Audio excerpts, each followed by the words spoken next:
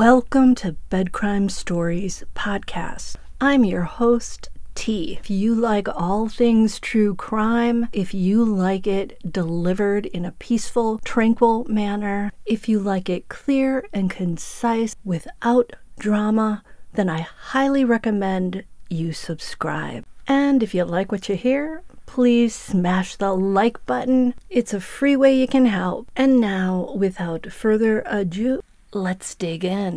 Well, good morning, good afternoon, good evening, wherever you are.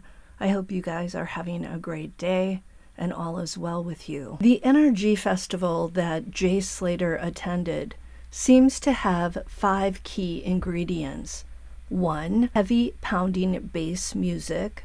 2, pulsing strobe lighting. 3, young people moving to the beat and looking to party. 4, sex, can't say that, YouTube doesn't like that word. And 5, abundance of illicit drugs. A reporter from The Sun went to the first NRG rave since Jay Slater died, and he said that drugs were rife. In fact, within 30 minutes of arriving, the reporter was approached by a dealer offering an array of goods. According to this reporter, the rave was full of people experimenting with drug use, and throughout the night, he and his friends were continually pressured to buy drugs. One raver that the reporter met ended up in a remote villa with strangers he'd just met that night. Sounds just like what we've been led to believe happened to Jay Slater. This raver ended up having to walk down a gravelly mountain path the next day when taxis he called refused to come and get him there. He said that Uber drivers refused to drive there because it was too hot. I'm wondering if this is why Jay didn't take an Uber.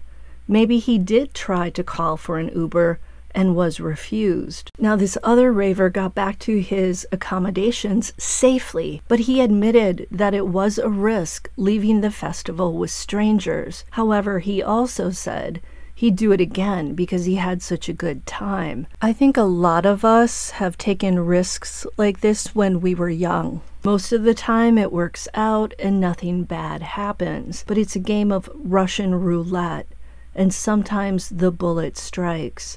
Think of Natalie Holloway. She took a risk and ended up in the hands of a monster. Jay Slater gambled as well, and he lost, leaving his family completely devastated. Jay's mother, Debbie Duncan, has said she was told that the remains of her son had been found through a translator, and when she heard the words, she just screamed. This was, after all, her beautiful boy, whose final words to her were, "I love you, mother." Some people who attended the same NRG rave as Jay said there were, quote, dark vibes around.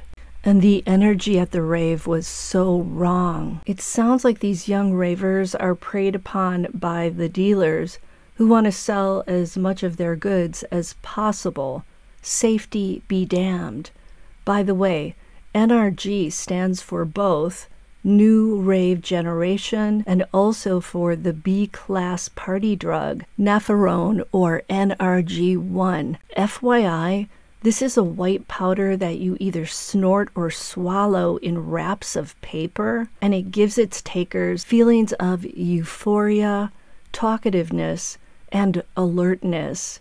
I wonder if Jay maybe took this drug, and could it explain why he decided not to sleep at the remote Airbnb in Moscow, and also to cut through the rural Detenyo Park where he died? Was he so alert that he couldn't sleep? Did he experience euphoria, a euphoria that made a multi-hour-long hike seem like a fun trot through the forest? I mean, according to his friend Brad Hargreaves, Jay was sort of laughing when he last spoke to him. Could this explain why Jay thought it was possible to undertake this hike without water and without a fully charged phone? I mean, I've taken pain medications that were prescribed after surgery that left me feeling euphoric and feeling like I could take on the world. I could start any new business and be incredibly successful. You know, success was guaranteed with that state of mind that I had from the medication. And if Jay did take such a drug,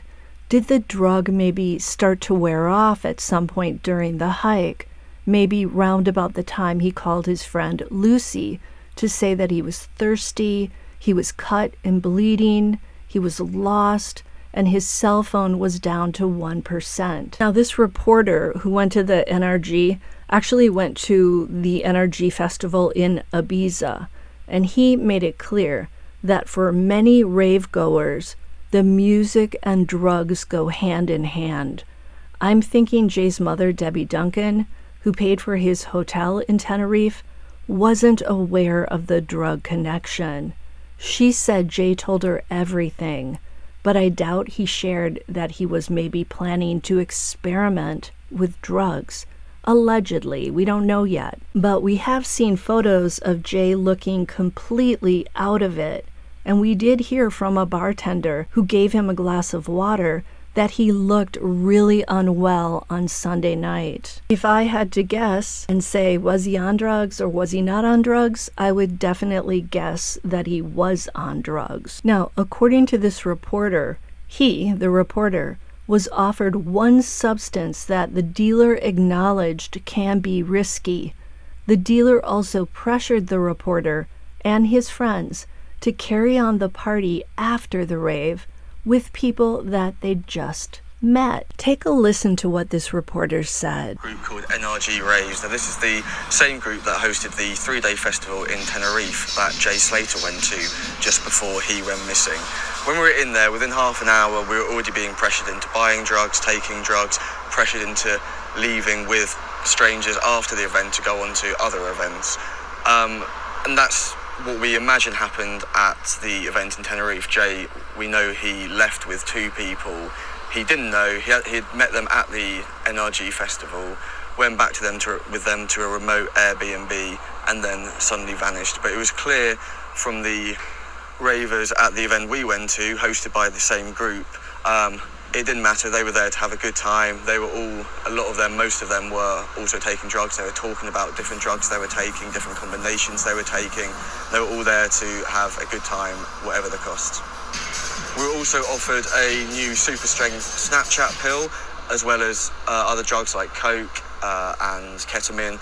We had various people come up to us by themselves, didn't know where their friends were, asking us if they could buy any drugs of us or if we knew anyone who was selling drugs themselves. So it was clear everyone wanted to get on it, and a lot was being sold and promoted that night. I'm thinking that just as these ravers travel from one NRG festival in one country to another NRG festival in another country or location, so too do the drug dealers. I'm convinced Ayub Kassim, despite him saying otherwise, was in Tenerife to deal drugs. Allegedly, if it looks like a duck and it quacks like a duck, then it's probably a duck. We know he was involved in the drug trade previously, so it seems logical to assume he's probably still doing this, because he did say he's not into that kind of music. He admitted that he wasn't there for the music. I mean, what else could explain the meeting between Jay Slater and Ayub? Yes, I know there's a possible Lucy connection, but I still believe 30-something Ayub hanging out with 19-year-old Jay Slater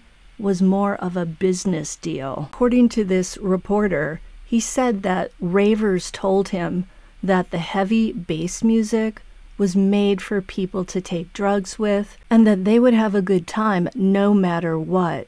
And the ravers put Jay's disappearance down to him either being in the wrong crowd or not being able to handle the drugs he may have taken. The reporter pointed out that even though there was security to get into the venue, it was only a light bag search, and clearly drug dealers got in because they were continually coming up to the reporter and his friends with their wares. So it sounds like maybe the NRG Festival and or some of its employees allegedly make deals with the dealers allowing them entrance, perhaps in exchange for a cut of the money. The reporter described a very pushy dealer saying to him, quote, "You're not taking anything?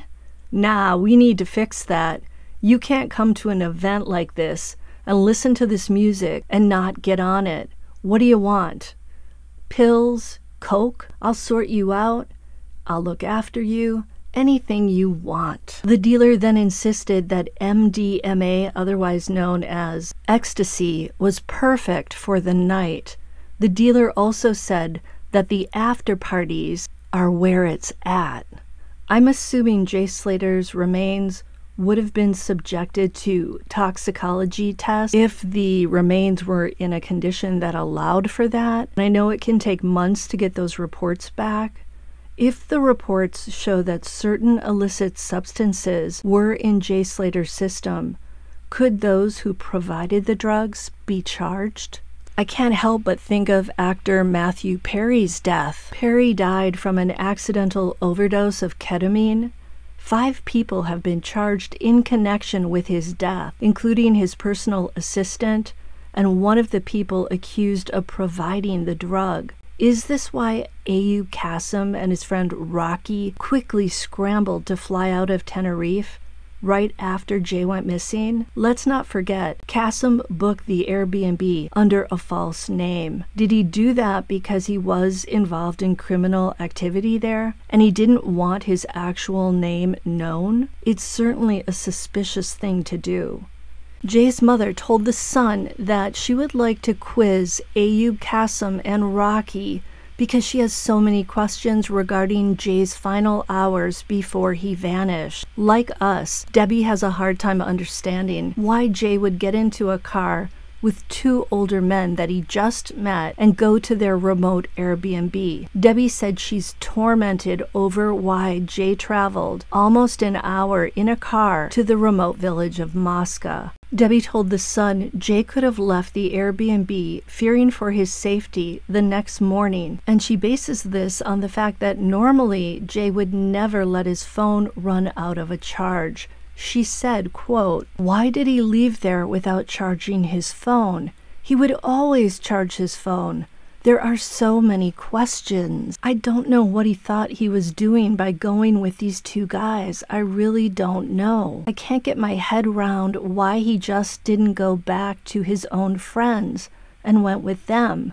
In our minds, we think he's not realized where he was going. And it was dark. I just think he's not even thought about or knew which direction he was going. I don't know why they interviewed and let them go.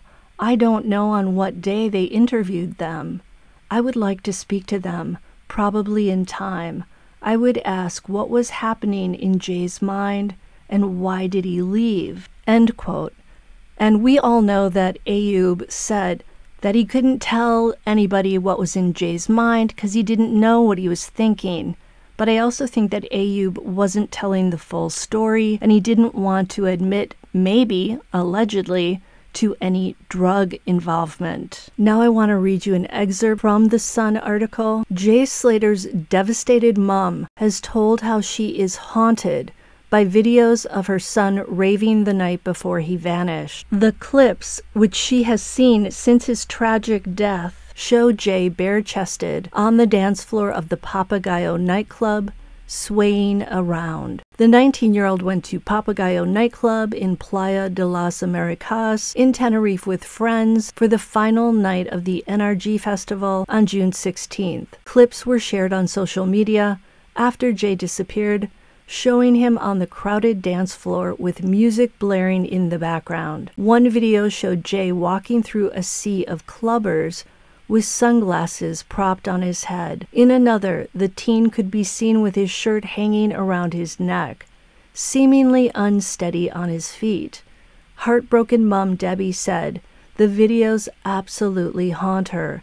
She said he liked drinks including spiced rum and coke and Disaronno, and accepts he could have taken drugs. Debbie told The Sun, quote, "Obviously at these events, drugs are knocking around and lots of people taking them. I don't know whether he was taking drugs that night or not, But I'm not going to deny that people at these events take drugs, and there are drugs at those kind of resorts. Debbie, who has also considered whether Jay was spiked, added, "The videos I've seen absolutely haunt me because I've never ever seen him like that before. There's a video of him kind of staggering back, and he has never been in that state." End quote. I don't think it's unusual for young people to have secrets from their parents, even if they're extremely close to their parents. I say this based on my own experience. I was very close to both of my parents, but I certainly didn't tell them everything. And I'm pretty sure they didn't tell me everything either. Bottom line with Jay Slater, I believe that drugs played a role in his death, and it will be interesting to see what the toxicology reports say. Now, if you enjoyed this video, if you learned something from it, if you appreciate my efforts, please consider a donation to the channel, because I cannot monetize this particular video because I called all the drugs by their actual names, and YouTube is not going to endorse that. I'll see you next time on Bed Crime Stories.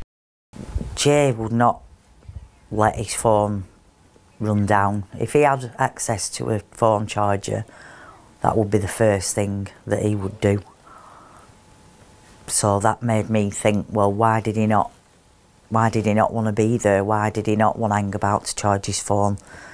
If he looked at his battery and it were obviously less than 10%, 5%, whatever, that just goes through my mind. Like, and like his friends like back here have said, like, why did he not charge his phone? One of these guys had said he'd given him a charger, but why did he not?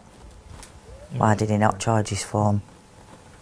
Have you spoken to either of them at all? No, I don't know whether he tried to contact us or not, but like I say, my phone never stopped ringing, and I just didn't answer it half the time, so maybe they did. Would you like to speak to them and ask them any questions? Probably in time, yeah. And what would you ask them if they were sitting in front of you now? Just,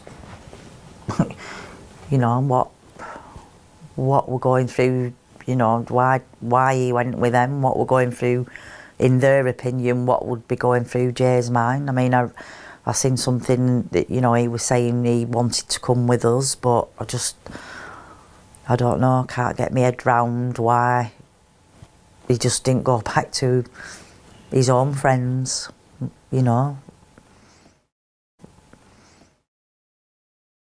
There's not very many times that I can think where Jay's not been contactable, and if he's not, he'll ring me. I've got half of his friends' numbers in my phone because he's rung me and, "Mum, it's me, I'm on such a body's phone."